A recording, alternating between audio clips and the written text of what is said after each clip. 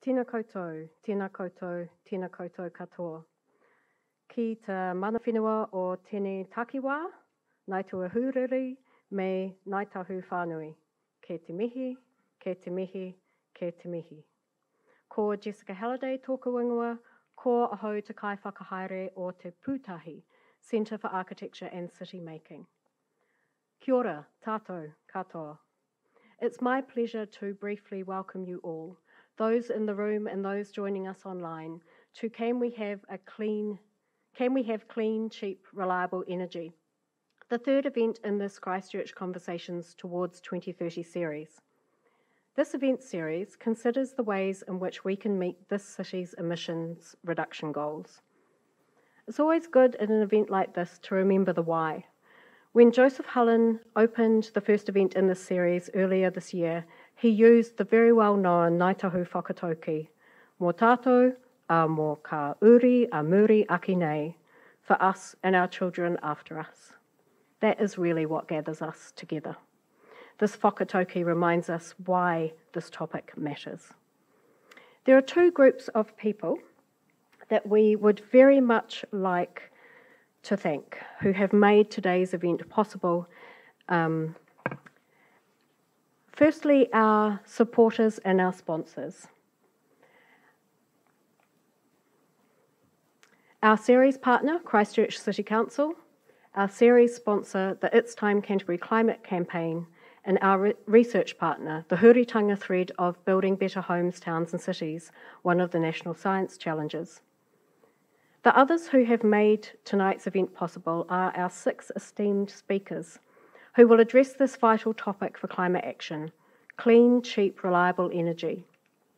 Now, those who follow me on this stage will more formally welcome and introduce you to our speakers, but I would like to thank our speakers for accepting our invitation to speak and help us all better understand the complexities, opportunities and urgency of decarbonising our energy system. Those of you in the room hopefully have found your It's Time Canterbury GAT cards on your seats. If you're, and Michelle's holding them up, if you're online, please look in the comments for further information. This card is a way for you to state what you think is the top thing this region could do to reduce greenhouse gas emissions from energy. So please use the card to record what's inspired you from the event. And then you can post it online and you can also leave it with us at the end. Tonight, you can ask questions of the panel by texting your question. So please text your question to this number. This number will also be on the screen during the panel discussion. If you've joined us online, you're welcome to leave your question as a comment on the live stream on YouTube. We'll endeavour to do our best to get to as many questions as we can. I would now like to hand over to Councillor Sara Templeton to provide a formal welcome to this whare, to hononga, and to the event. Thank you.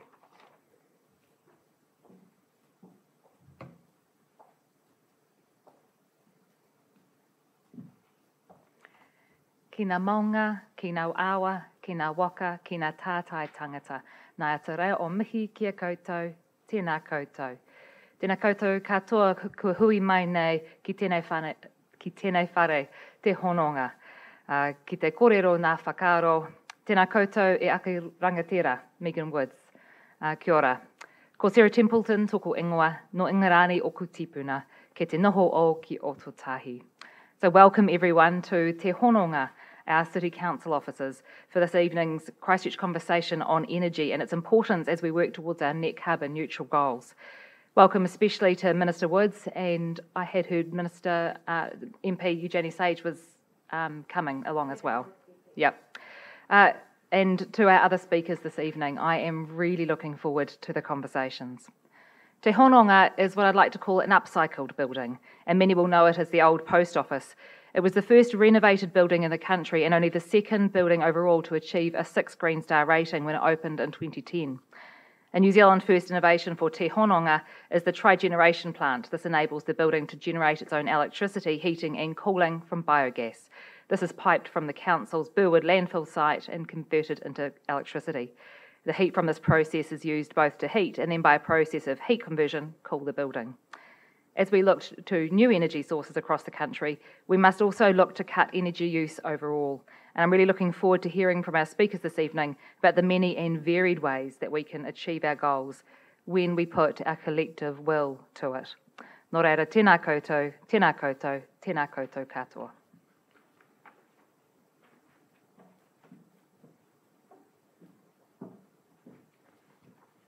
Kia ora koutou. So how are we going to roll this evening? Well, first of all, there'll be a series of presentations, and then we'll have a short discussion with our Christchurch-based speakers. So if you have a question, just text it to that number, or you can comment in the live stream if you are online at the moment, and I will put that up again when we get to the discussion. So we've got a packed program, so we'll be keeping the introductions snappy. Cell phones on silent if you can, but if you hear a soothing chime towards the end of someone's presentation, it's not that someone in the room is about to be shamed, it's our speaker's 1 minute mark. Tonight's Christchurch conversation is about energy. Why energy? Well, because the largest single contributor to human-induced climate change is carbon dioxide and a fraction of other greenhouse gases going into the atmosphere from burning fossil fuels. That is the climate change bottom line. We must free ourselves from reliance on fossil fuels, and that comes down to what energy we use to power our lives. Just specifically, petrol and diesel to power our cars, utes and trucks. Coal and gas for process heat in our dairy factories, glass houses, school boilers. Coal and gas to produce the electricity we use to run our lights, stoves, heat pumps, TVs, showers and teenagers' gaming computers, all at the same time in the evenings, in winter, especially in dry years. In effect, in future, our entire city will become a zero-emission zone. So I'd like to start with the big picture, and for that we have invited Dr. Jan Wright to talk about decarbonising New Zealand's energy system. So Jan was the Parliamentary Commissioner for the Environment from 2007 to 2017, and it is hard to think of a more esteemed Christchurch resident to start this climate conversation. Jan, if you'd like to come up to the lectern. I just add, by the way, that Jan actually, amongst her many qualifications, has a Master's in Energy and Resources from Berkeley. So she really, really, really knows what she's talking about.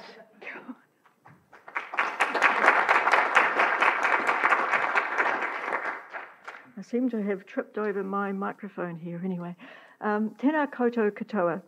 Thank you for the invitation to speak, and kia ora to all the people who are out there in the ether. Huge topic, 20 minutes. Here goes. I want to make 6 high-level points that are all pretty basic, and I'm going to have to go at a fairly fast clip, so try to keep up with me. I hope I'm keeping it simple. Number one point. Think carbon, not renewable energy. Renewable energy is not necessarily the same as low carbon. This might sound trivial, but it's essential to put your carbon glasses on if you're going to think clearly. The renewable good, non-renewable bad idea is an artifact of the 1970s, when OPEC was on the rise and we all thought the world was running out of oil, and I'm old enough to remember I was there. The idea was then that sources of energy that were renewable, that could be renewed, would not run out, and so that's what we were after. But it's not the 1970s anymore.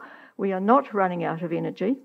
For a start, we have heaps of coal in the Earth's crust that could keep us going for hundreds of years. What we're running out of is the ability of the atmosphere to absorb greenhouse gases and keep the climate stable. So renewability is not the point. It's not difficult to think of energy projects, renewable energy projects that have high carbon footprints. Some biofuels can easily fall into this category. In the Resource Management Act, the RMA, geothermal energy is classed as renewable, but 2 of our geothermal power plants are worse than gas power plants for emitting CO2. So, and on the other hand, non-renewable forms of energy are not equally evil. Coal is much worse than gas. Numbers matter. That's the bottom line for me. Numbers matter.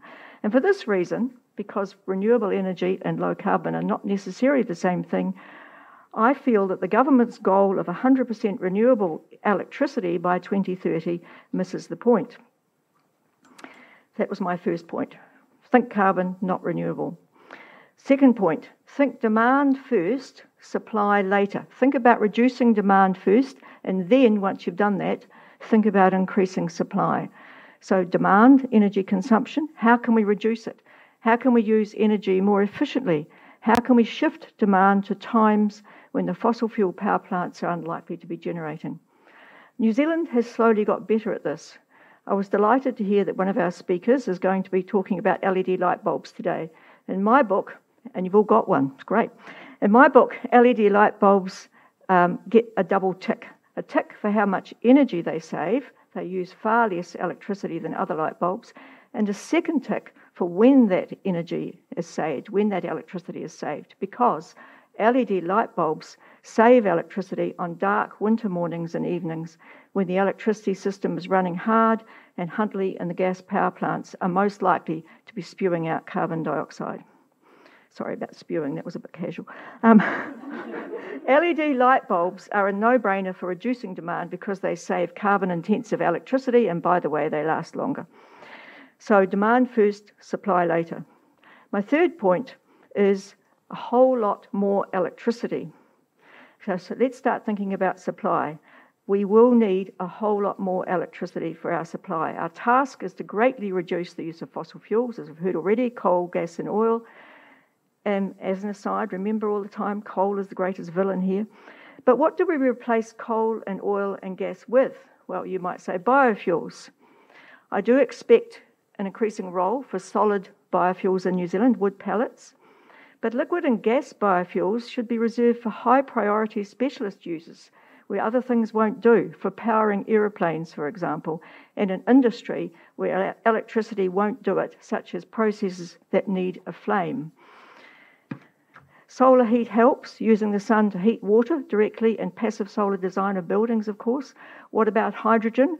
I don't see it as a game changer for New Zealand, though maybe more so in the long term. But electricity, of course, is needed to produce green hydrogen, so it doesn't get us away from electricity.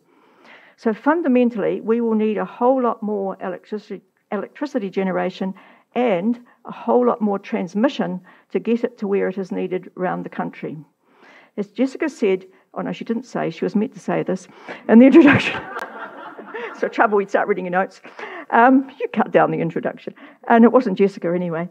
I was a member of the Interim Climate Change Committee, which was the precursor to the Climate Change Commission.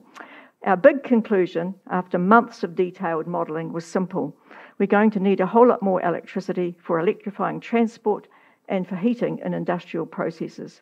And focusing on this would give greater reductions in carbon dioxide than focusing on making all our electricity renewable.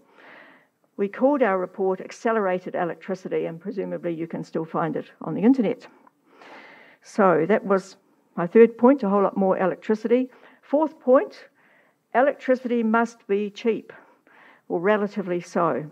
Otherwise, there will be little incentive to switch from fossil fuel, particularly for electrifying industry. The emissions trading scheme will help with this. But we have a problem. The generators want high electricity prices, and so does the government, at least with one of its hats on, because it is a major shareholder in 3 of the big 5, Meridian, Genesis and Mercury. Electricity is a big revenue earner for the government. But of course, with other hats on, the government wants electricity to be cheap, so it's not easy. Big question, what do we do to make the wholesale electricity market and the electricity sector more generally help take us to carbon zero? I don't believe it is at the moment. And it's not clear what would be better. I'm not suggesting what the reform should be, and I don't think we should rush because we haven't got a great history of reforms in the sector. So that was electricity must be not only a whole lot more, but it must be cheap.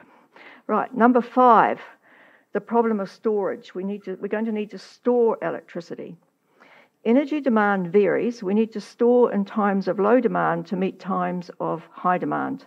We currently store it through our hydro dams, through stockpiles of coal and through moderating flows of gas. The mismatch between supply and demand is generally greatest in winter. In winter, demand is highest, but unfortunately, in winter, the inflows to the southern hydro lakes are the lowest. In winter, the wind doesn't blow as much. In winter, the sun doesn't shine as much, or for as long as it does in summer, because days are shorter.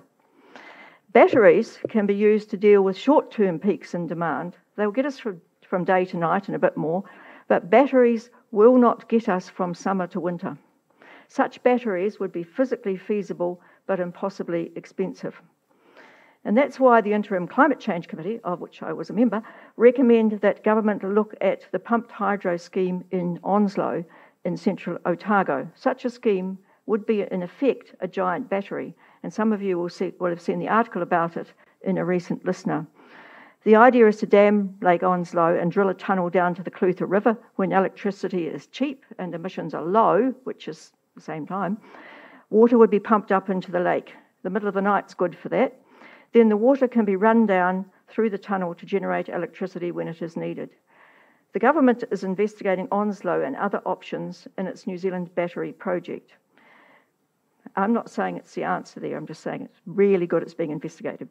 But I am picking that the big generators will hate the idea, already in over there, because it would make all their assets worth less. When there's plenty of water in Onslow, it could be used to reduce the price that everyone gets. Okay, that was a problem of storage. Number 6, the Resource Management Act and trade-offs. The RMA and whatever is to replace it. We believe there's something coming at some point. The RMA does not mention climate change.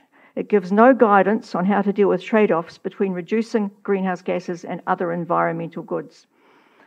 I remember Nick Smith saying how hard it is to get consents for renewable power plants. And in a way, this isn't surprising. Renewable power plants spread a net to capture natural energy flows, whether they be flowing water, wind turbines across a landscape, or in the future, maybe solar ranches, as the Americans call them. But a gas power plant is nice and tidy, and apart from sending carbon dioxide into the atmosphere, has a small environmental footprint. We can see the problem very clearly with wind farms. They attract heaps of objections, although they do no permanent damage, which is a bottom line for me. New Zealand has the best wind in the world. I was told that by a Danish engineer when we were standing on top of one of the West Wind turbines in Wellington. I remember it clearly, even though I was slightly terrified at the time. When the Interim Climate Change Committee did its detailed modelling of the electricity sector out to 2035, most of the new power plants envisaged in the model were wind, many of them already consented. But there are time limits on those consents, and some would have already lapsed. And hydro schemes are now seen differently from what they were. We're beginning to protect iwi Maori rights and interests in fresh water, and setting stricter limits on minimum flows to protect or restore the ecology of rivers. I find it rather ironic that the modern conservation movement began with opposition to a renewable energy project. I'm talking about Manapuri. We know that reducing greenhouse gases is urgent, but urgency is not the defining characteristic of RMA processes.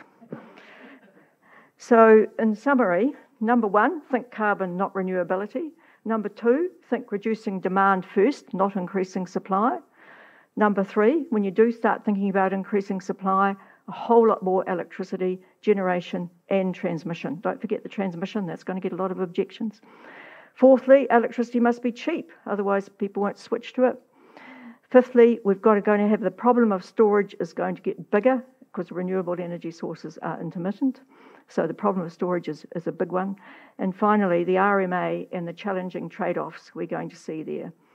And I thought I would end with a little story. So no one's pinged me yet, so I'm probably well within time, right? To show you how none of this is easy and how firmly it is embedded in our culture.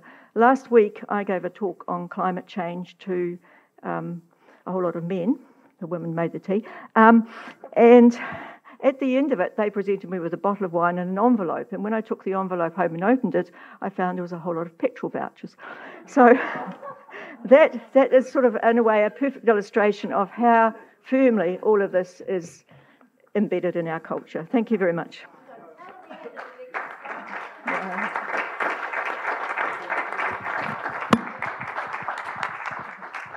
Thank you, Jan. Ryan, would you like to make your way up?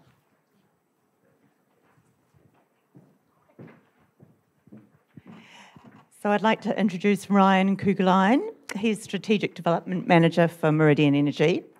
He's going to look at how will climate change affect electricity supply and demand. And Ryan has a 15-year background in the energy industry and is originally from Hawke's Bay. We won't hold that against him because he says he loves Canterbury now and is going to live here forever. If you'll let me stay. Thanks, Michelle. I think I've got to find this, right. So it's a pretty big question to answer in just a few slides, but it is a really important one if we're going to be serious about our response to climate change. I can assure you I won't answer it entirely, but hopefully I can give a bit of information that kind of helps the conversation and helps to touch on a few of Jan's points too, to kind of outline the real challenges ahead if we're going to make a difference, not just on renewables, but on carbon. Electricity is going to need to play a significant role in decarb. It's going to need a huge shift in scale, which we'll talk about in a bit of detail. The good news is that we've got a real renewable resource advantage in New Zealand, and new technologies are increasingly available. Also want to start by saying that my work in the energy industry has predominantly been transport and commercial industry, so having seen a lot of the challenges of this up close, I think what I've seen is that it always works best when it's cooperation and collaboration across fuels, across technologies. It's often this and this and this, not this or this, and that's something the industry's got to do less of if we're going to make change at the pace that's needed. On that note, also want to say up front, electricity is not the only answer. Despite the logo on the screen, that is not what I'm here to make the case for, right? It's a big challenge with many answers, and they all need to happen at once. So I'm going to break it into two parts. I'm going to look at the high-level system challenge, and then have a look at an example that's real, live, and happening right now. Right, so if we start with demand, because I think Jan mentioned it, that's the place to start. And we're going to look at the demand growth ahead for the system out to 2050. So today, on the left-hand side for you there, in the grey box, we're about 43 terawatt hours a year of demand. And then we've got a group of existing demand resources as you move across to the right. And you can see those light green boxes there. Those are really important. Efficiency first. So the best decarbonisation is the energy that we don't use. So we need to always do that first. And then if you move further to the right, we start to get into sectors where decarb efforts will create new electricity demand. So you're talking about your industrial heats, your light fleets, the things that we can do now in a lot of cases. And then further right, you go harder to abate, processes that need flames, that sort of thing. Starts to get more and more difficult. It's going to require more and more, I suppose, specialist innovation to make it happen.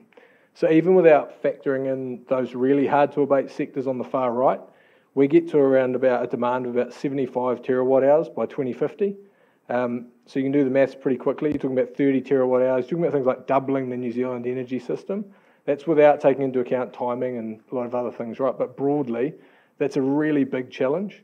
To put it into context, all of New Zealand's wind today generates around 2.2 terawatt hours per annum.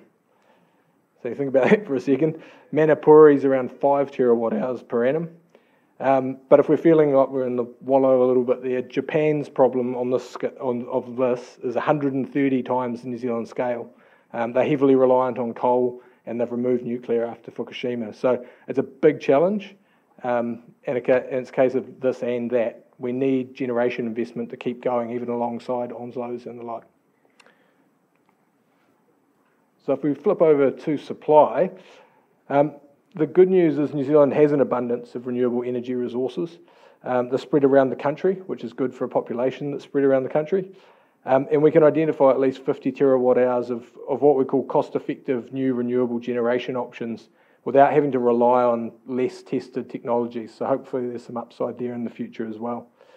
The real challenge in getting these to turn up in recent years, and Jan mentioned this, we've seen consents lapse and that sort of thing, has been what we call sort of chronic TY uncertainty, slowing investment. So we need that certainty for that investment to turn up. If we don't know and we've got the TY shadow hanging over us, certainly affects Meridian in a big way.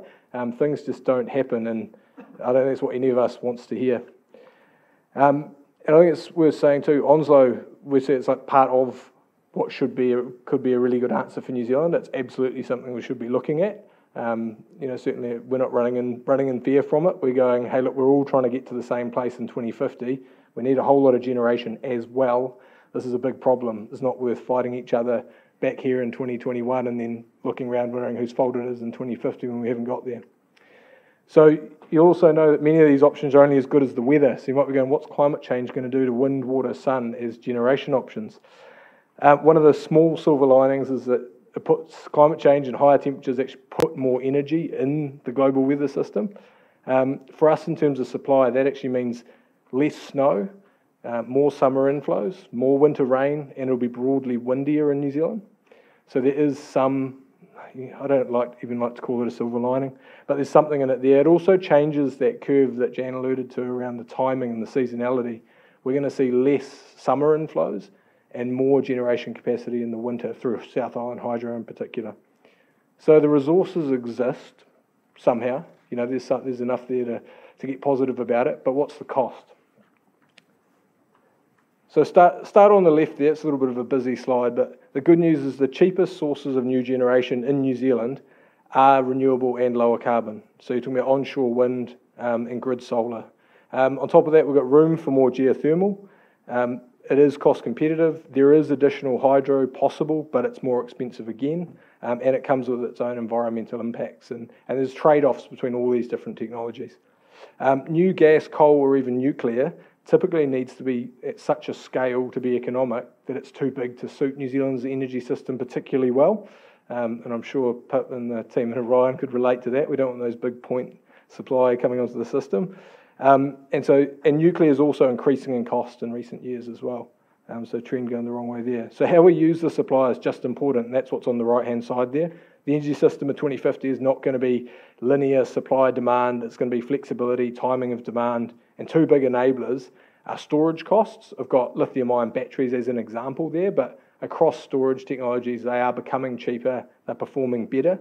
EVs are also forecast to grow rapidly as the total cost of ownership becomes better than conventional vehicles. So that puts a large battery in homes and businesses around the country, which is far beyond anybody's driving needs for the next 2 or 3 days, and that gives us options. Combine that with AI and automation, and we can drastically change the way we consume energy.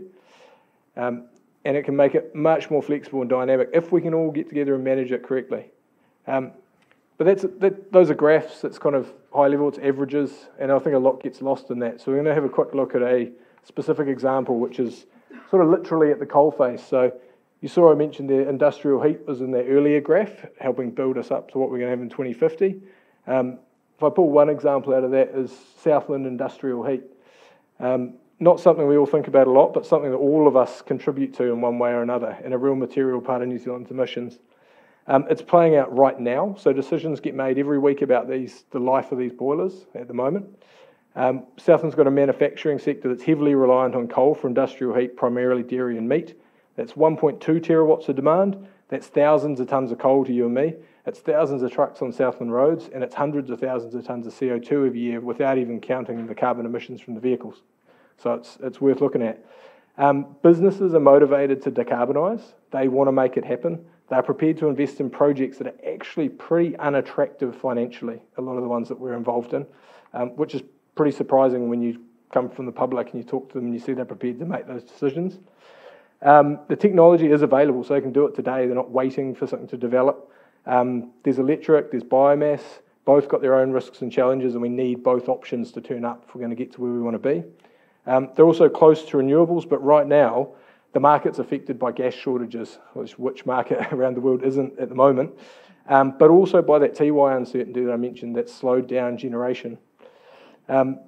Meridian's we've taken a long-term view to this because we can see the graphs that we've just been looking at and said, okay, long-term price is lower than it is today, and we've given some of these customers who want to switch out their boilers prices for 10 years at a long-run price. And that, along with the ECA funding that's been available, has meant that these projects are literally just getting over the line. And these are big decisions. These are hundreds of thousands of tonnes of carbon emissions either way, sort of on a board decision that's heavily debated. That's a really positive result, but it is somewhat artificial for now. So it's effectively Meridian and ECA coming in and subsidising the cost of the transmission and distribution upgrades. To give you an idea of the scale, We've got one project in Southland we've been working with, $25 million project, boiler, everything that goes with it, plus the lines upgrades. The lines upgrades are 16 million of that 25, and that's pretty typical for these large projects. So it's amazing that these are getting done at all at the moment. And you could say that's the business's problem, right? You could, but in this case, the project not going ahead has a negative emissions impact for all of us, so that's probably not in our best interest. It's not going to make it happen quicker. And it just highlights that it's not just about supply and demand. It's about that critical infrastructure that's needed for the transition. And this is not the Jen Taylor pointing at lines companies or Transpower. It's about saying, hey, this benefits all of us or impacts all of us. So we need to work together and really think about it as critical green infrastructure that needs to be in place if we're going to draw a line from where we are today to where we want to be in 2050. So key takeaways, Southland process heat, maybe something, I don't know if you're like me and you've got a picture of the distribution and transmission network on your bedroom wall at home, but it's happening right now. It's a bit hidden from most of us, but it's the canary on the coal mine. So this could equally happen if it's thousands of EVs trying to turn up at the same time, or other industrial processes that we create something, an electrical option for. It could be a roadblock we don't have time for, right? So the final, I'll get there, go back. So the final thing for me is that a lot needs to happen, and we shouldn't quibble over which thing first. We should get on with it. Climate change and decarb will increase the electricity demand. We've got to make sure generation investment is something that's going to happen. And you'll get Meridian and others. We'll come to party if there's money to be made investing in assets, right? And that will be ultimately a good thing for the system. Fortunately, we've got a real advantage in renewables, and there's some tech that will change the way that we can use this electricity as well, and the timing of the demand will make a huge difference to what we can do. But as the Southland example shows, when the rubber hits the road, it's not just about that headline supply and demand. We're actually going to need to get in there and understand the technical aspects of these projects and make some regional interventions if we're going to transition at pace. The ETS will help with that, but I think this example shows is it's not quite there right now because we're still having to push in other ways at the same time. So opportunities there. Everyone work together. It's generators, retailers, distributors, government. We can work together and get a plan that gives us a bit of certainty and direction. So that's me. Thank you. Thank you, Brian. I'd like to invite Pip Newland to the stage. Now, Pip is the sustainability lead for Orion, so if she has anything on her bedroom wall, maybe it's a map of the distribution network in central Canterbury. Somehow I doubt it. Pip's going to talk about Orion's climate transition. Kia ora, Michelle. Yes, so I'm Pip. I'm the sustainability lead at Orion, and I just like to say I really appreciate the opportunity to participate in this this event tonight. It's obviously a topic we're pretty passionate about at Orion, and to be able to kind of join in with today's speakers or tonight's speakers is a real privilege. So hoping to give you a bit of insight into kind of Orion's operations and how we're hoping to enable or help enable that transition to that low carbon economy. So I thought I would give you a quick run through of what we do at Orion. I won't get into too much detail because you're probably pretty aware of that already. The type of transformation that we're looking at the distribution level, and the resources and balance that needs to be achieved in that transition, and then a bit of a view of the future at that distribution level. So a quick intro about Orion. So we're the lines company for Central Canterbury, and we're bounded by the Waimakariri and the Rakai rivers. We go up to Arthur's Pass and all around Banks Peninsula. So we cover a pretty big geographic area, and also cover both urban and rural uses. So we take the electricity from Transpower, we transform it into lower voltages, and we transport it through our assets to deliver it to your homes and your businesses. So we've got about 204,000 customers or connections at the moment, and it's actually growing. We're experiencing unprecedented growth at the moment, but we don't have generation and we're not a retailer. We do show up on your monthly power bill, so we're about 26% of that, and that goes towards maintaining and installing and running that critical infrastructure that delivers the electricity to your door. So we're also community owned, So we're owned by Christchurch City Holdings, who are owned by the City Council and also the Selwyn District Council. And that's a really good thing because it means that our shareholders are also our stakeholders. So it means we've got a really keen sense of responsibility to our community. We're also a lifeline utility. And that means that we feel a sense that we're kind of guardians of our community energy supply, and we do need to be really responsible and prepare for changes in both our physical operating environment and also changes in how our community wishes to use its energy in that transition, or when it's responding to the climate emergency. So that's reflected in our purpose here. So and it really is, how can we best support and enable that climate transition? It's kind of what we're all about at the moment. So I was just really, heartened, enthusiastic about hearing about the collaboration from Ryan, and also discussion about the fact that it really is both supply and managing demand, and starting to think about how we behave and how we engage with energy as a whole. It's just great to hear that, because it really does need to be a discussion not just about generating constantly more. It does need to be also about managing that demand, because in terms of the challenge that we face, we have to ensure that our customers, let's see if this goes that way, thank you. Sorry, they receive the right amounts of energy, of the right quality, and also at the right time. So there's a few variables that we've got to manage in that. So it's not just about delivering enough, it's actually about delivering it within a certain voltage window, and also at the time that you want it. So I'll draw the analogy with like your friendly neighbourhood delivery person. You don't want to ring up for a pizza and have it arrive 2 hours late, half eaten and cold. You actually want it, hot and piping when you want it. So, and it's the same with us. We need to make sure that you get it when you want to boil a jug, when you want to operate a piece of sensitive equipment, when you're running an experiment, when you're running an industrial process, it needs to be there. So traditionally, for us, sorry, I keep pointing that in the wrong direction. That's actually been pretty relatively simple to manage, because we've had a fairly linear system. There's been large-scale generation. It's gone through the transmission network. We've taken it off Transpower, transformed it and delivered it to your home. So, as I say, fairly linear, fairly predictable. We've had, which has incentivised long-lived assets and pretty long planning loops as well. So just to give you some context, some of our assets are up to 80 years old. They can be kept for up to 80 years. It's also, I'll probably say there's probably a limited or less incentive for really fast feedback loops to customers to change behaviour. Monthly bills are typically enough, particularly at a residential level, for people to kind of see how they're behaving and how that shows up in terms of costs to them. And I think long term, what it's really resulted in is a bit of a decoupling of the community from engaging and understanding energy as a resource. It's just there because it's actually been so reliable and just ubiquitous. People don't really think about it as a thing. And that's something that's actually starting to change.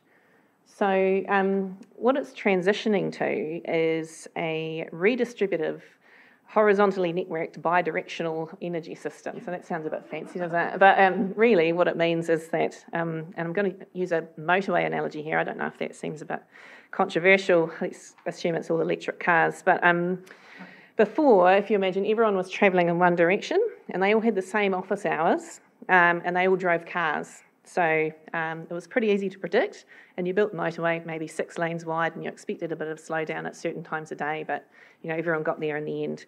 So I don't know, we've had a bit of COVID and people have started working from home. Someone's invented a flying car. We've got some bus services in there. No offices exist anymore potentially. So that's what we're dealing with here. We've got two-way flows of electricity, people generating within the network and wanting to feed it back into the network. You've got storage in more locations. You've got electric vehicles, so increasing demands on the network and demands on the network at different times. So it's starting to get pretty interesting. And it results in some sort of transitional impacts for us. EVs are a good example of that, and I thought it was it's really good to hear Ryan refer to them as kind of a potential future battery source, which is certainly what we're expecting in the long term, or the medium to long term, as that technology becomes available. If you can imagine that typically within the Canterbury region, because we've got pretty cold winters, we are experiencing kind of 2 peak demands, usually morning and evening, because people want to cook their breakfast or heat up their house, and then they come home and they want to cook their dinner and heat up their house and watch TV. And so if you imagine that in that evening demand, if everyone plugs their EVs in at the same time, then it's either going to increase demand at that time, so you have a heightened peak, or if you actually shift everyone to, say, a night rate, and that night rate starts at 9 o'clock, then you're going to have 3 peaks. So we need to start thinking about how people are going to want to use their EVs, because that is a big draw in our network, and ensure that our infrastructure is actually ready to service that demand so that people can still have their electricity in the right amount at the right time and of the right quality. So that's kind of one of the challenges that we've got. Another one, which is Ryan's also referred to, is that process heat example. So for us, I think our peak demand at the moment on the network is about 730 megawatts. So what we're looking at is an increase on that. There's about 300 megawatts worth of thermal heat in our region. Not all of that will be an electrical change. Most of it will probably be biomass, but there will be an electrical component to that. So we need to start planning and understanding how that fits in this new picture. There'll also be some climate behavioural change that we'll need to kind of grapple with as we go through. So it's not just about new technology coming in, it's actually also about things like, if we're hotter, people are going to want to cool their houses down, and so the demand might happen at different times to a typical winter peaking load. We might have a summer peak, and that's also particularly relevant in the context of Canterbury, where we've got irrigation load during summer as well. That starts to show up there. And of course, the things that we also need to plan for are the things that we don't know about. So there's always a bit of tech around the corner. There's lots of development going on. It's all accelerated because of the climate transition. So we're always keeping an eye out for kind of what's the next thing. So it's pretty challenging, but it's actually also a really fantastic opportunity, because what it's effectively doing, this particular transition, is remapping the entire energy system. And there's heaps of opportunity in there to improve community resilience and actually connect communities with the energy use again, so that they're actually encouraged to find collaborative solutions, encourage innovation, and actually create jobs, because we're going to need more capability in different areas than we previously did. So I've just heard the chime, so I'm going to whiz through quick. So in this transition, we really need to start to think about finding balance between these three. So this is the energy trilemma. So typically we have focused a lot on reliability and resilience. As we're moving towards achieving a lower carbon grid, we also need to make sure that that's affordable for people, because that also enables that low carbon transition. If it's too expensive for people to access, they're not going to actually want to use electricity as an option. And I'd say that to do that, to achieve this, we need to make sure that these assets are designed and understood in collaboration and with others in the energy system, and also with the customer at the centre of that design process. So we're not coming up with a solution and presenting it to our customers in our community, we're actually designing the solution along with them. Because in doing that, we're being most efficient with the resources that we actually have, because those resources come at a cost. They come at a financial cost. They also come at an environmental cost, and that cost is obviously embodied carbon, but it's actually embodied water and extractive costs, which often will come from overseas. So if we want to be efficient with the resources that we're using, we want to get closer to our customers and make sure that we're actually designing it so it suits what they need the first time. And that will mean, in our context, that we end up with an affordable solution. That's certainly what we're hoping. So I'll just end with that. So thank you.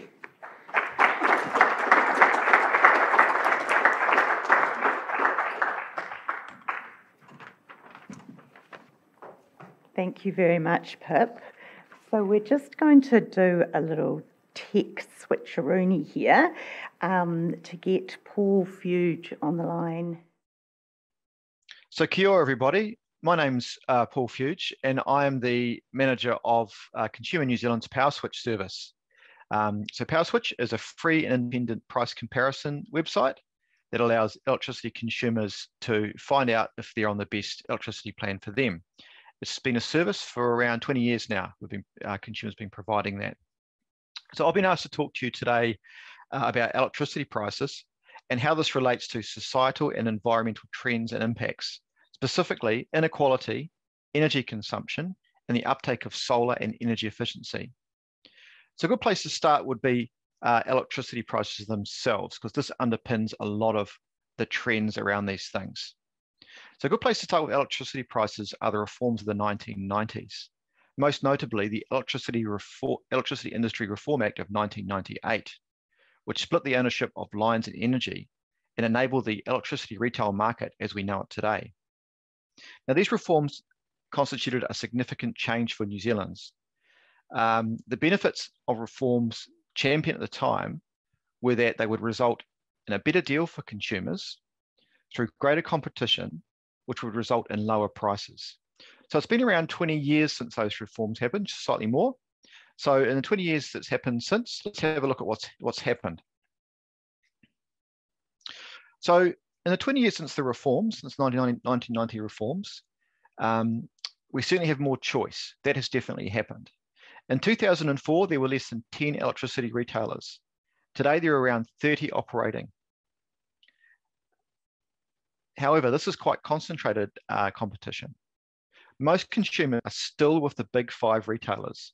Only 16% of consumers are with small and medium retailers. So it's true we have greater choice, but what we see is the market is still concentrated with the original retailers. However, although competition did increase in that period, prices also rose sharply, as you can see from this graph. In real terms, domestic electricity prices are close to 50% higher than they were at the time of the reforms.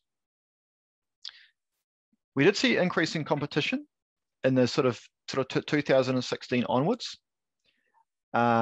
with new players such as Flick and Electric Kiwi, who came in with more innovative retail type offerings. And this did seem to result in a leveling off of price increases, and prices did indeed decrease slightly from 2016. However, more recently, we've seen quite a lot of volatility in the wholesale market, and we've seen some of those smaller players actually drop out of the market or curtail taking on new customers. And we have seen very recently prices start to increase again. The average price is now slightly above 30 cents. The rapid rise in prices have obviously not been great for consumers. And feedback we get at Consumer New Zealand is many consumers feel a bit let down by the industry and have been a bit misled about the outcomes of the reforms. This is unfortunate. But for most consumers, this won't come as a surprise. After all, when you open your power bill in winter, you see the effect of these price rises. However, what might shock a lot of people is how much the price of electricity can change across New Zealand. Now, if we look at some analysis that Consumer New Zealand has done more recently, what you can see here is what we're trying to show here is the differences in prices across the country. So what we see here is the highest prices, and those are represented by these circles with the percentage increases.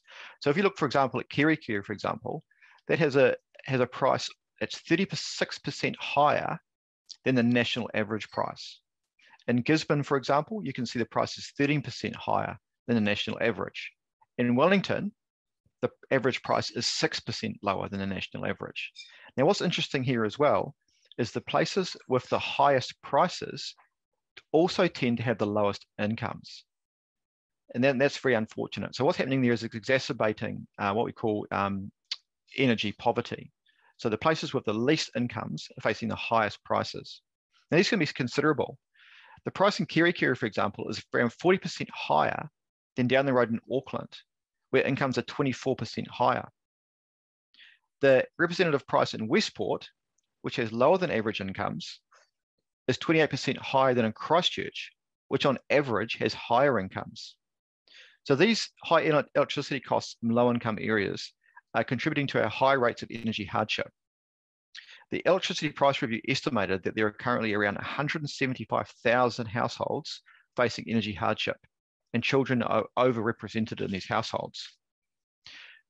Consumer New Zealand does an annual survey of electricity consumers, and we found that energy costs are a major concern for 26% of New Zealand households, and 18% of New Zealand households are having trouble paying their power bills.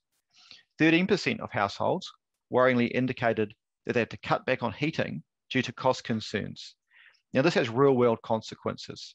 Cold houses are a health risk, particularly respiratory health with vulnerable customers such as children and older people.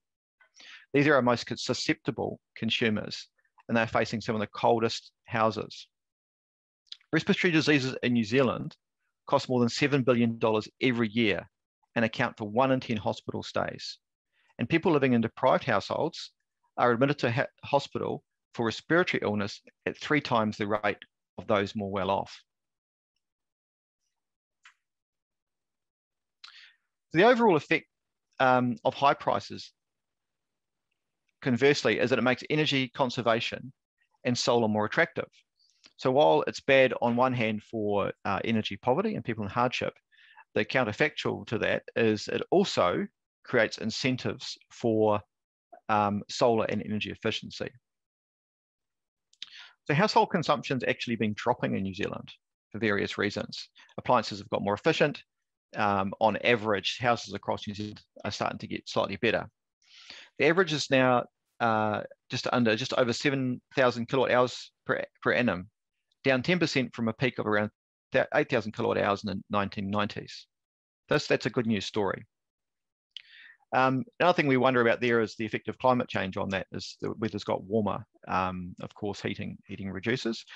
What we worry about there is as the weather gets warmer, the air conditioning load will actually increase. So we'll switch from being a heating to cooling as other countries do. So houses and appliances have got more efficient.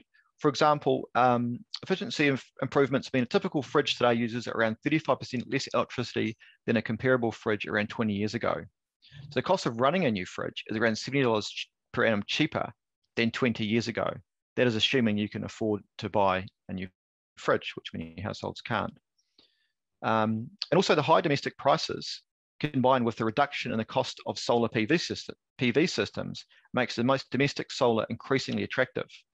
So the price of solar systems has dropped rapidly. In 2009, the average price for a 3 kilowatt household system was around $40,000. That same system today would be around $10,000. So these price reductions of the PV systems is fueling a rapid uptake in New Zealand. Across New Zealand, there's now around 160 megawatts of solar capacity installed, and 60 megawatts of the 160 megawatts was installed in the last 2 years. That's a remarkably rapid uptake we're seeing in solar. We think this is a great thing. However, the benefits of these efficiency gains are not spread evenly across consumers. Lower income households are, of course, much more likely to have older, less efficient appliances and live in poorer housing stock. And of course, lower income houses are less able to invest in more efficient appliances and of course, solar PV. So the outcome of all this is the wealthy households can shield themselves from increasing prices, while the less well-off cannot. And this is contributing to the inequality across society, which I think is bad for New Zealand as a whole. So let's have a quick look at what's going to happen next. So we believe these trends are likely to continue, and household prices will rise if they follow the wholesale price trend. So the graph I'm showing you there is the wholesale electricity prices over time and the annual average of those prices. And as you can see, those are increasing. So over the last year, we've seen a large increase in the average wholesale price and increasingly volatility of prices. We believe it's only a matter of time before we see these higher prices and volatility reflected in domestic electricity prices. as existing hedges run out and new ones have to be negotiated at higher prices. We've already seen some of the lower cost retailers curtail taking on new customers or disappear from the market completely. Trustpower, one of the largest retailers, is getting out of retailing altogether. What this means is there's less competition, and what that means is there's less ability to keep a lid on prices through competitive pressure. But high prices will both increase the incentive for energy and increasingly make solar viable for increasing numbers of households. There's other factors also at play which make solar more viable.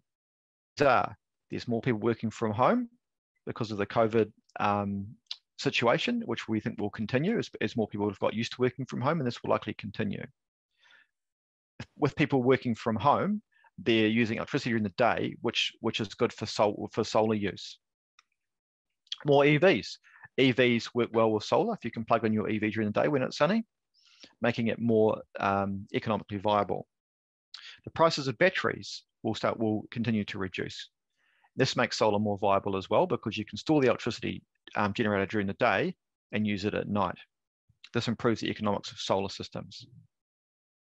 Smart meters and other rule changes will allow things like multiple trading relationships and increase the buyback rates we're seeing for solar. So currently solar, the buyback rates are between 9 and 15 cents, whereas most consumers are buying at around 30 cents.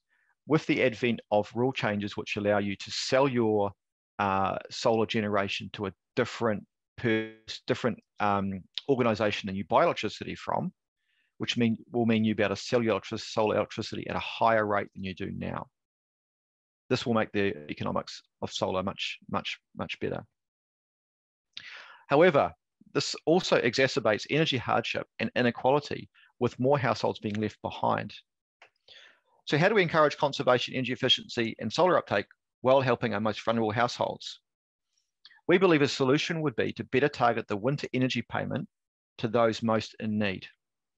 The winter energy payment runs from the start of July to the end of September each year, and during this period, single people get around $20 per week and couples $32 per week. Around 850,000 people are eligible to get the winter energy. The total spend is around $270 million per year. We believe the payment is spread over too many recipients to make a material difference to those that need it the most. The winter energy payment would cover the entire annual power bill of around 120,000 households, which is close to the same number of low-income households. We're not advocating this occurs, just illustrating that better targeting of existing funding has the potential to make a material impact on energy hardship. In the longer term, we think the government should also look at the industry structure and the market structure and mechanisms to make sure they continue to be fit for purpose and are delivering for consumers. So I hope that's been informative and useful. I always pitch that people should always check their power bill and go onto our free service, Powerswitch, and check that they're not paying more than they should for electricity. We find on average, currently, most households are saving $150 per annum just by switching energy provider. So thanks for your time. Hope that's been useful.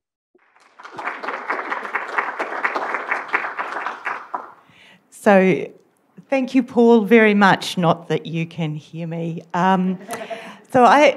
So we've all got very used to Zoom, and one of the things is we've actually also got very used to the vagaries of Zoom. So I will apologise for the vagaries of Zoom and the fact that we could not see any of Paul's slides. We will try and make them available to everyone because the map that he has, especially of the different average power price in different regions, is something that I think, well, it certainly made me gasp. I'd now like to invite Chris Marden to the stage. Chris is Managing Director of EcoBulb. He's going to talk about lessons from their work with families in energy hardship. He is indeed the current age group world cross-country champion, so I'm surprised he didn't get to this podium faster. Yes. And Chris has props. I have props indeed. I'm not terribly thrilled with Ryan though, having run on the Port Hills today where it's blowing a gale and I'm getting older and slower. Your silver lining about more wind in the future, I'm not so sure. Anyway, thank you very much. And I'd like to start tonight with a really big number, $1 billion. $1 billion per year is what New Zealand homes can save on their energy bills by doing low-cost, easy energy-saving stuff. Easy energy-saving stuff, such as changing out your inefficient light bulbs with LEDs. Jan, thanks for that we plugged before. Easy energy-saving stuff, such as replacing your inefficient shower heads with efficient shower heads. Easy energy-saving stuff is just by using your heat pump more efficiently. And Paul's just finished up. Easy energy-saving stuff by going to Consumer New Zealand's wonderful Powerswitch tool and finding the cheapest, lowest cost electricity plan for your home. So, bearing that in mind, we were delighted back in April this year to receive $150,000 of funding from the government, thank you Minister, to go ahead and do exactly this for King Country homes and energy hardship through MB's SEEK funding. So, along with government funding, we had the same amount of funding from the King Country Electric Power Trust, and we worked with the local Māori health organisations up there, Tūwhatua Health in Turangi and Kōkuri in Taumanui, and they provided us with 15 energy assessors. And what we did with our energy assessors is they went into people's homes and they undertook energy assessments, comprehensive assessments where they'd work through their home. Now, I know you can't see that, it's all closed up now, looking at where the potential energy savings were for their homes. Now, all of this was free for homes, by the way. At the finish, we filled out a detailed, customised plan for each home that showed the actual dollar savings for each of those energy saving actions. And the response we got from the King Country was staggering. In just 4 months, 1,522 homes had energy assessments. From a King Country perspective, that's 1 home in 4 in just 4 months. We distributed 28,000 eco-bulb LEDs, 720 shower heads, and we calculate by the finish, the average home is saving $552 per year on their power bills. That's about a quarter of their power bill. We calculate for the whole region, that's about $841,000 per year for the King Country, for those homes that participated. So thank you, Minister. There's 1,522 homes who are materially better off because of this, and I'd like to go back to that really big number. If every single home in New Zealand did what we did in the King Country, we would save New Zealand homes bang on $1 billion per year on their power bills. $1 billion. I wouldn't mind maybe 10% of that.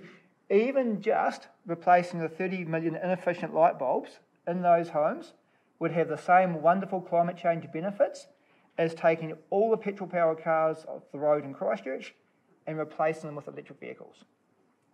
So, thank you very much, and feel free to take home your free eco-bulb. And I'll remove our props. Thanks.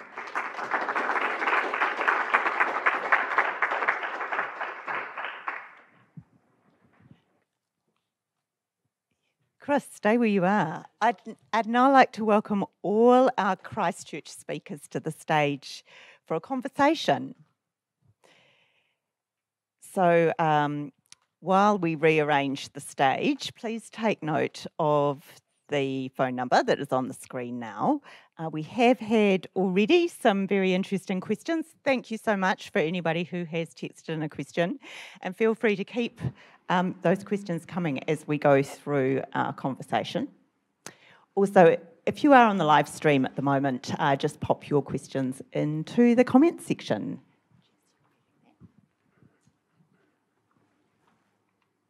I have a question to set the scene though, and I'm going to ask it first of Jan, but then invite the other speakers to chime in. What are the game changers in this game? What's really going to make the difference at pace, as Ryan says?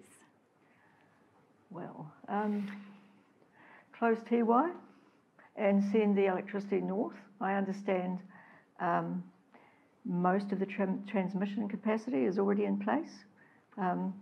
But, you know, rather than having all these ideas of what to use this huge amount of electricity for, send it north. It would make a big difference. I think Onslow would make a big difference, but that's beginning to be seen. I think Electric cars are actually game changers because they are putting pressure. They're going to put increasing pressure on the system, and it means things are going to have to change. And think about how they're going to cope with the charging of electric cars. And of course, electric bikes are a game changer for biking. I think other people can weigh in now. Ryan, is closed TY a game changer as far as Meridian is concerned? Do you want a date that doesn't move again? It certainly made life easier day to day at Meridian, knowing what the outcome was there. But I think Jan's right. I spent a bit of time working on process heat and boilers in Southland, as you saw earlier in particular, and we often sort of half-jokingly say that if TY goes, it would be that years later we'll be awarding them prizes for services to decarbonisation in New Zealand, because it will accelerate other uses of electricity. You know, it'll bring prices down, and you'll see things like boilers convert more quickly than they would have.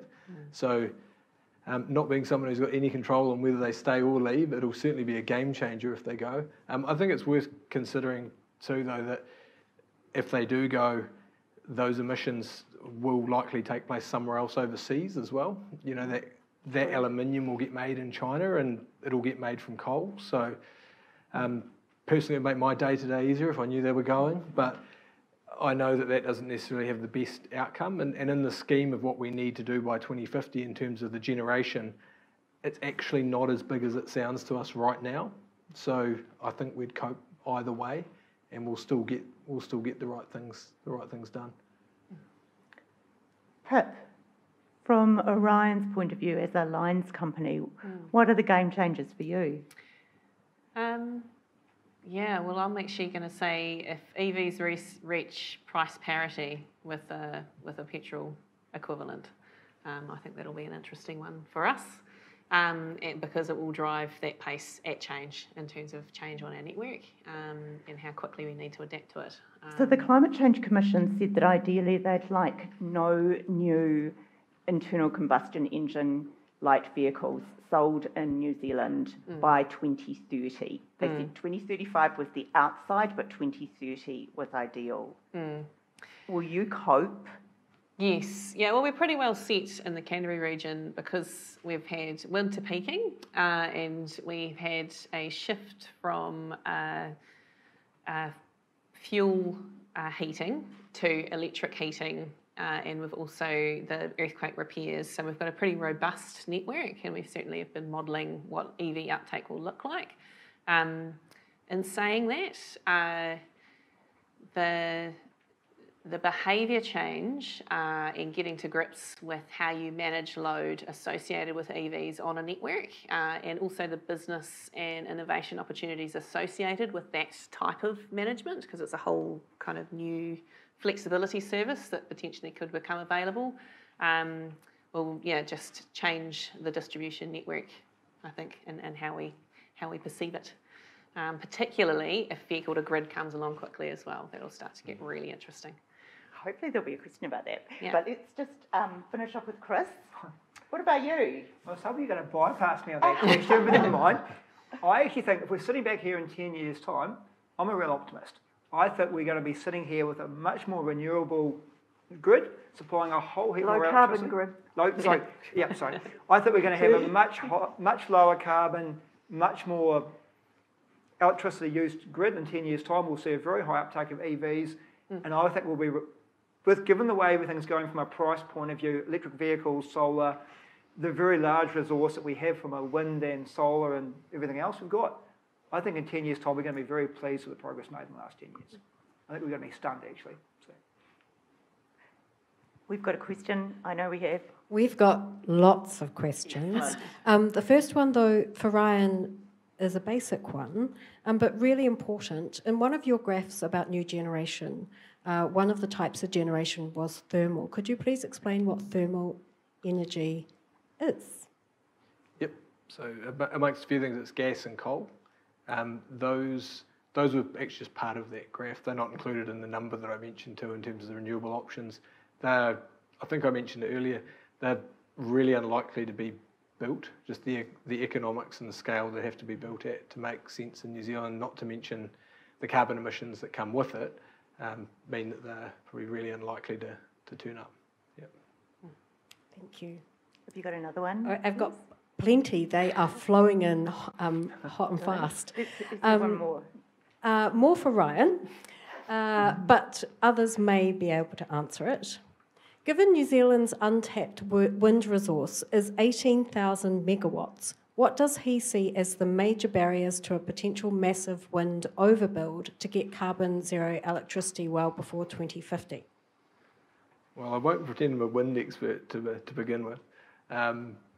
Look, I'm not really close to that, so I'd be speculating. I know that the consenting side has definitely been an issue where technology changes within the life of a consent. So things like the length of blades, in the life of the consent changes and needs to be reconsented, and that's certainly things I know have been a challenge. But obviously there's some environmental considerations to build that amount of wind.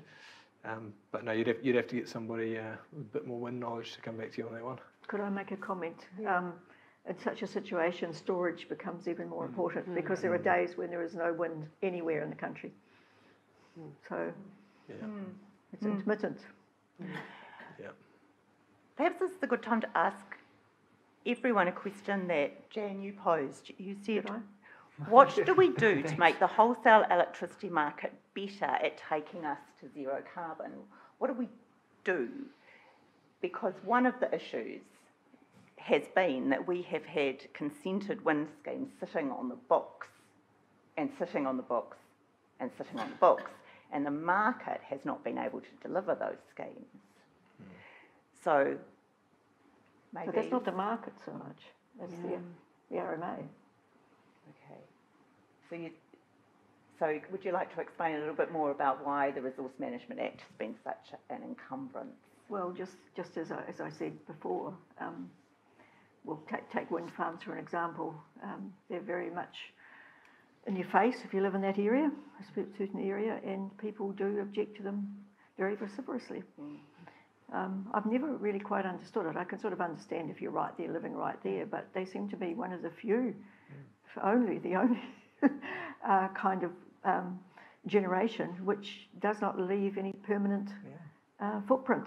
So you can, if we someday have some miracle form of energy like cold fusion, then you can take them away and nothing changes, which is rare. But anyway, the point is you do get lots of objections, and this holds things up because of the processes we go through under the RMA. And I'm not necessarily saying we want to, some of those processes are important, but David Parker, you're changing the RMA at the moment. Please bear in mind we're going to have to build a whole lot more wind and other things. So the price of wind has come right down, hasn't it, Ryan? Because at one stage we have had projects that have gone all the way through their consents and still haven't been built. Do you expect wind farms to be built more quickly in the future? Well, Meridian's recently announced building what I think it's going to be the largest in Hawke's Bay, Harapaki, which is a positive sign, but actually it's a bit of an outlier in the last 5 or 10 years where we've had that uncertainty from Tiwai, where even with the price dropping, at times the market on the ASX has still been below the cost of wind or below the cost of that generation. So I think that naturally, it doesn't necessarily stop it dead in its tracks at a point in time, which Harapaki kind of shows, where you've got players that will take a long-term position, and you've got others looking at solar in the same way. They're taking a longer-term view. But I don't think you could say that it hasn't slowed it down significantly, knowing that there's going to be this huge amount of demand disappear from a market, sort of naturally everyone looks at everyone else and who's going first, and we don't all want to turn up at the same time. It's a natural way that it plays out. Jessica? We have a question specifically for Chris. How did you get buy-in from the community, especially from hard-to-reach low-decile homes? And the second part of the question is, does your software help get behaviour change? Two very good questions. The key was partnering up with local people in the areas, the local Maori health organisations, and finding people who knew the local people. So literally, the aim was to find someone who knew someone who knew someone and who could relate to those. So that was the first part of the question. The second part of the question we focus, behavioural change is important. What we were trying to do is do stuff we could lock in before we left the home. So by changing their light bulbs, locked in. Install an efficient shower head, it's locked in. Clean their heat pump filters for them, locked in. Help them switch to a new electricity plan that's cheaper, all locked in stuff. And my favourite, and it was quite common, is a lot of second, really old, 30-year-old, 40-year-old fridges with 1 or 2 drinks or a bit of food in there that had been a source of confusion and argument for years. When we could show them, pull it out, put it in the main fridge, turn it off, a $200 a year saving. So we focused on doing stuff that we could leave knowing that saving was already done. And the behavioural staying stuff afterwards, that was nice. We already knew we'd done a decent job before we left. Chris, you did actually also get some insights into the reality of working with people who are really in hardship. And would you like to tell us a little bit about Facebook Live and how you got around people's reticence to let you into their homes? All right, so that's a really good question. And one of those things we learned in the project, it turns out that in those sort of areas where it's high energy hardship, only about 4 in 10 people will let you into their home to do an energy assessment. So the other 6 out of 10, you've got to find ways to bring them to you because they just don't want you in their home for whatever reason. So we started running expos using our software tools where we could do all the assessment. They could bring in the information, do it there. And then there was still a whack of people who would still not be able to come in, who couldn't physically travel. And COVID and the lockdown actually helped us out because we had 150 assessments to go and then level 4 lockdown. So our teams in both Tamanui and Turangi found ways where they could use social messaging and Messenger to actually put all the information to the people in those homes. They would send the information back and we'd do the assessment remotely and deliver the bulbs and the shower heads and everything else afterwards. So we found a way we could pretty well reach everyone by doing that. Another question via text. What should local and regional councils do to support New Zealand's energy transition?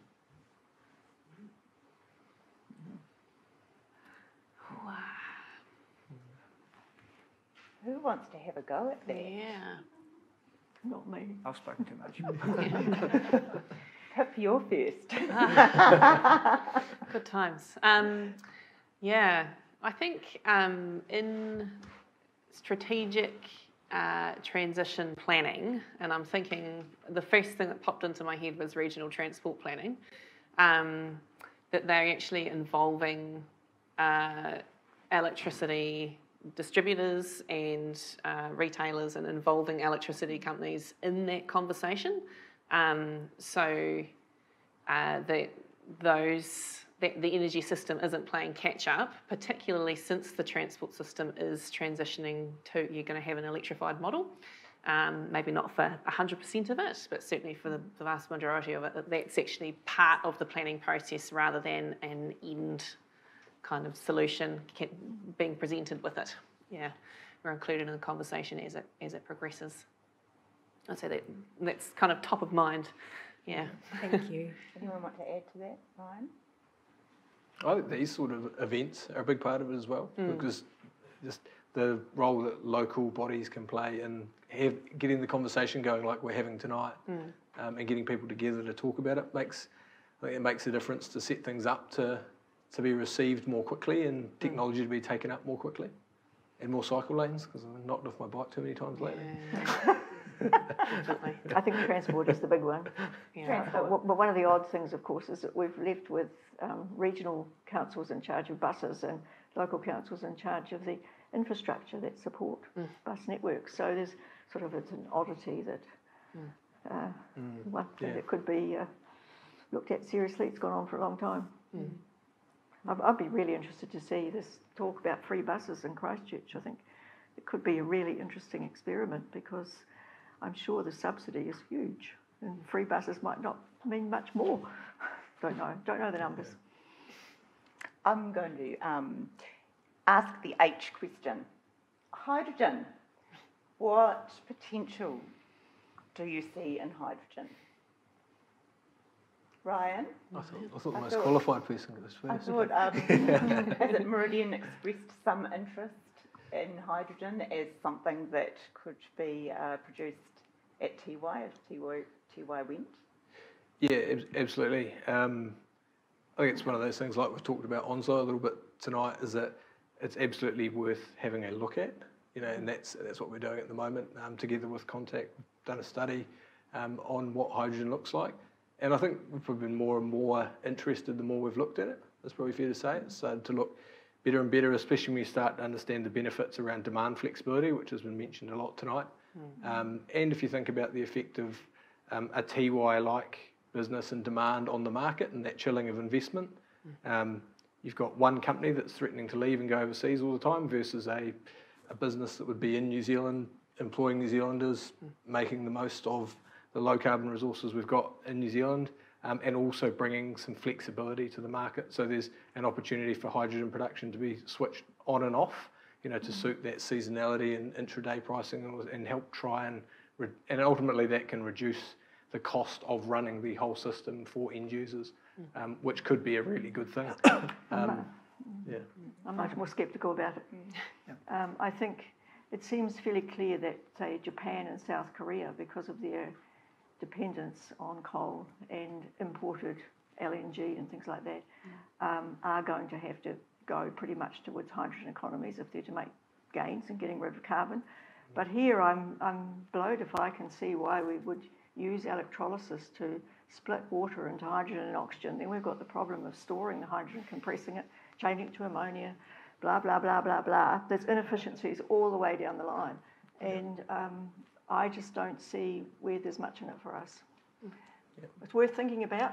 I think Onslow's worth thinking about more. I think that's... And hydrogen would be a bad fuel for gas power plants, I believe, from none other than Keith Turner. So. I know. I think it's in that. It's in the worth looking at category. That's only where it is for now. Correct. Yeah, hydrogen. I understand the conversation around that. What we've got to bear in mind, and you go back to Ryan's graph up there earlier about all the growth we're going to see for electric vehicles, for decarbonising industry, etc. We have all that resource available to us right now from the stuff we've got, wind, solar, and the focus has got to be on utilising that because that delivers what we need. So thank you very much, and we have run out of time. So I'd like to thank all the speakers very much. I'm sorry we can't address all the questions. We will pick up as many as possible in our energy newsletter, which will come out in the next week or so to registered participants. If you're not registered, but you want to get the newsletter, just go to tepūtahi.org.nz and sign up, please. So if I could ask our panellists to leave the stage, we will do a bit of a shimmy.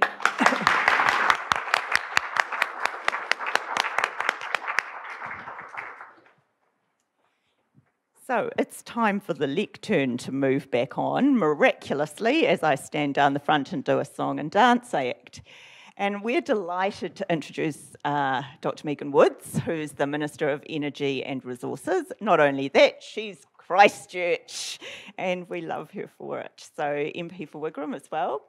And we've invited her to give us a response to the issues in the spirit of a Christchurch conversation. Thank you. Thank you so much. Kia ora koutou, everybody, and thank you for having me along tonight. It's been a really fascinating conversation. This is the third night in a row that I've been involved in an energy conversation. It's Wednesday today, isn't it? Yes. Monday night was an energy ministerial on hydrogen. And I have to say in response to that, it's not a question of if it's going to happen, it's a question of whether or not New Zealand's going to be left out. That it is happening around the world, and I think there is huge potential for New Zealand, not only domestically, but actually as an export industry as well. So I think that is a conversation that is moving rapidly. It has moved hugely even in the last 12 months. Last night was with the World Energy Council. This is the first night in front of humans. The others were from my kitchen table via Zoom, so it's good to be here.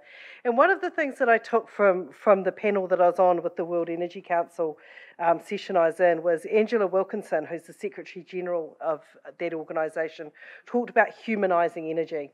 And I think that's something that came through very strongly tonight. And Pip, you said it, you talked about a decoupling of community and energy that has happened over a series of decades in New Zealand. And I think our future is very much about that recoupling of communities and energy. And thank you for the light bulb moment. It's wonderful to be here. Just like to tell you, the 30 million light bulbs that we need to change. I did my bit door knocking yesterday. I went door knocking with the Anglican Care in Hillmorton to change out some light bulbs, because I think that's what a Minister of Energy should do. That it needs to happen one household at a time. It needs to put the community back into energy. I say my greatest grounding for being the Minister of Energy is sitting in my electorate office in Rowley, in Hoonhay, and seeing people who cannot pay their power bills. And for me, when I'm thinking about energy policy, that is always front and centre of my mind, of how it is we do that. The future of energy is about putting this together. It will be decentralised, it will be digitised, and it will be decarbonised. And Jan, I take your point that it is about decarbonisation, and I'd actually say it's not low carbon, it's zero carbon that we have to be shooting for. That gas might be half as bad as, coal might be twice as bad as gas, but renewables are 100% better than gas. And I think that as we move that in terms of the fact that we have to decarbonise, gas is still a fossil fuel, and if we're going to reach our decarbonisation goals, we've got to be looking to a future where we remove fossil fuels from the mix, and that's the pathway we need to be on. I absolutely take the point around the energy-electricity dichotomy, and I think that's something that people get caught up in too much. In order to decarbonise our energy system or our electricity system, we have to address the issue of storage here in New Zealand, and that's something that's come up through a number of the speakers, and something that we know that we have to put a lot of effort into. I think a lot about what the role of government is in this journey and what our role here it is as a regulator and a policy maker. And in terms of the RMA reforms, one of the things that I sit in that ministerial oversight group, not just as the Minister of Housing, but also as the Minister of Energy, because you're absolutely right, we have to be thinking how we enable the renewable generation, the decarbonised generation that we're going to need into our future. And I actually do have some hope around that. If I think about the way in which people have come together to have a very mature and grown-up conversation about Onslow, that I've been working very closely with our environmental NGOs around this and having a conversation with them. We had Greenpeace that have come out and supported it because they see that the storage is absolutely critical in terms of carbon reduction. We've got to take account of the ecological consideration of any scheme of this size, but I think that we're in for a very mature and grown-up conversation around some of these issues. I have put the challenge to a number of our environmental NGOs when I first became Minister of Energy that we cannot have a green movement and an environmental movement that stands in the way of us putting in place renewable energy projects. And they are absolutely up and on board for that conversation. But we do have to make sure we're doing this in ecologically sound and sustainable ways as well. Our job is also leadership. And it is about making sure that we are setting the country on a path that says we do have to decarbonise, we do have emissions reduction plans, and I really want to acknowledge the work that the Interim Climate Commission and then the Climate Commission have done in terms of the carbon budgeting really will sharpen the focus around getting into the detail of what those emissions reduction plans need to look like. We need investment. So one of the schemes that I'm really, really excited about that we've put in place through the government's Energy Conservation Authority, ECA, is GIDI, the government investment in decarbonising industry, and I think that's what you were referring to. Some of the first two rounds of the scheme that we've funded out of this have done something like 17% of the carbon reductions that we'll have to see out of the first budget. And it's phenomenal. There's some very low-hanging fruit here in the South Island with coal and industrial and process heat. Some of the costs of abatement are so low that it's caused colleagues to question, well, why is government funding this? But I think it is actually about that leadership and showing that we're walking alongside industry in this decarbonisation pathway. And I know that a number of our energy companies are also doing this. So when it comes to those discussions at the board level, that there they can see that they're not in this alone, that government has a stake in this too. Also, ECA, I think one of the things when I became the Minister of Energy, that ECA became such an important part of that puzzle of what we need to achieve. Because of course, energy efficiency does mean lower costs, whether that's for industry or whether it's for households. So thank you for the work that you've done in the King Country. And it's work that we need to replicate around the country, because we have to make sure that we are looking at this. I absolutely agree with the assessment that's been made tonight around the uncertainty of the TY cloud, around about investment. It is something that has been hanging over for the last couple of years. I would argue that it's had a far bigger impact than anything to do with resource consents. We made an offer to a number of the generators when we first came into government. If there genuinely is issues with the resource consent, tell us exactly where they are, and we're willing to see what we can do to do a fast-track fix for them. But the issue really was the uncertainty about what was going to happen around TY. So we have been resolute in our position as government that it is our job for us to be planning with the people of Southland for a future that is beyond TY, that we have to make sure that we are putting in place plans for good, well-paid jobs and the reskilling that will be required for the workforce down there. We also have to embrace new ways, and new ways right across the board if we're going to think about this humanised energy of the future. One of the things that I think is happening right before our eyes, and I'm absolutely fascinated about, is the innovation that's happening at a market level that we're watching, with PPAs becoming more, power purchase agreements becoming more and more common, which will be a way, rather than individual unit pricing, that a new generation will be paid for. And I think there's some innovative community approaches that we could take to that as well. I think that distribution companies are the next frontier of doing some really cool stuff, and I know Orion is doing a lot, so thank you for that. I'm also really excited about Vector's partnership with X, formerly Kuggeleijn, but the Moonshot Factory, for the network visualisation simulation that they've been chosen to be part of. I think that this is going to change the way we think about distribution, real-time pricing, demand management.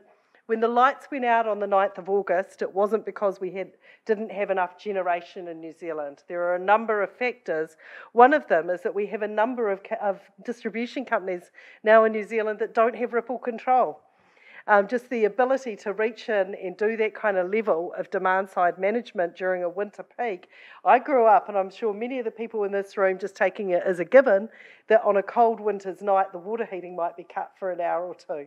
But some of our distribution companies simply don't have the ability to do that now. So we have to think about this. I think we also need to think about our EVs, not just as a drain, but also as a mass network storage system when they're all plugged in and networked. And ECA's funding some trials through that. After the August 9th events, the EVs were seen by some as the bogey, the thing that had caused this, the strain they'd put on the grid. I asked for some advice pretty quickly. Give me an assessment roughly. If every EV in the country that is here now was plugged in on the night of August the 9th, give me an equivalent. It's Mosgiel. So EVs were not the problem any more than Mosgiel caused the lights to go out on the 9th of August. We do have the wherewithal, if we use technology smartly, that we're investing in the generation to do it. But I think one of the things is we do have to think about how we're going to cope within our distribution and transmission systems with ultra-fast charging networks. That's where the real strain will come on our network, not people plugging in their EVs at home, but where we have super fast chargers down State Highway 1. That's the bit that really keeps me up at night. But I think that there are lots of opportunities for us, but these are not going to magically happen. That we do have to make sure that we have community leadership, that we have government leadership, both at a local government and a central government level. We've got to make sure that we are balancing the need for decarbonising, but also keeping our eye on the fact that we need to have affordability as a central pillar of any energy system. Thank you.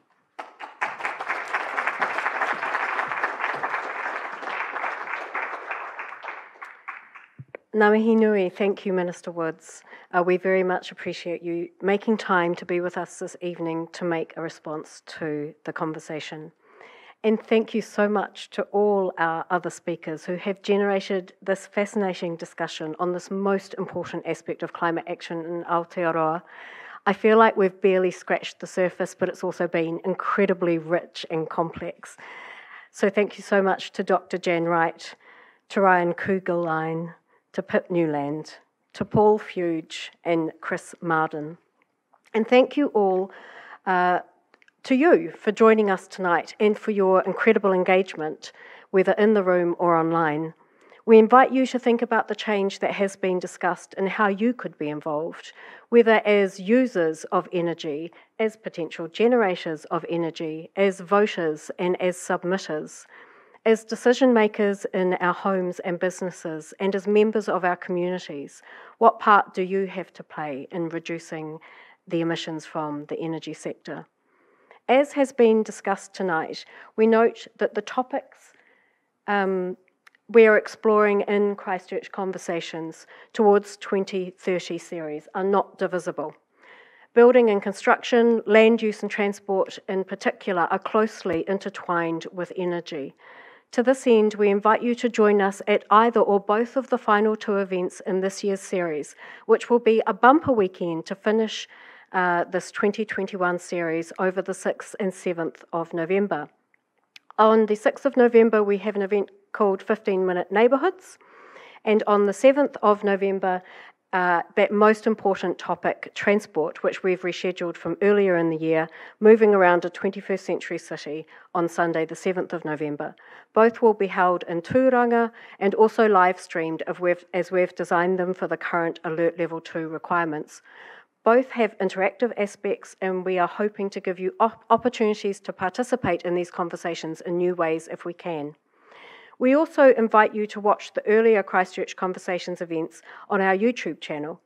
Building for the Future in particular addresses questions of energy efficiency in our buildings, relevant to tonight's conversation.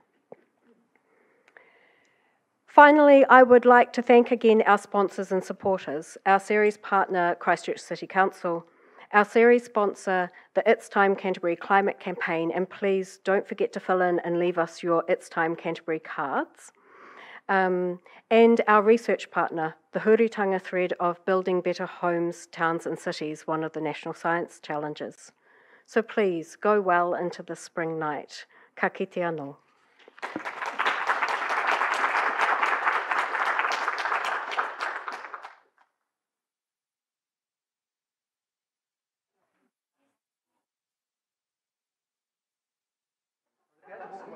Thank you very much, guys.